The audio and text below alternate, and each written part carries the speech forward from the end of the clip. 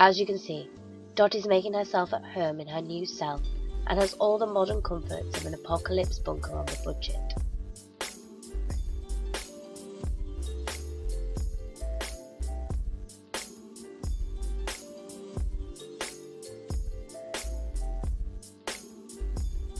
Owing to the late date of the clown's arrival, only minimal rations have been allocated, as the fool is running dangerously low on high-grade animal fats, tea bags and tobacco.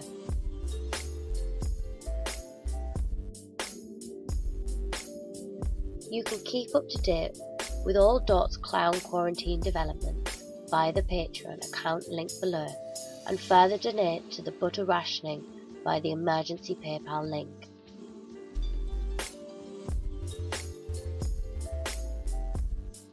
Thank you for your time.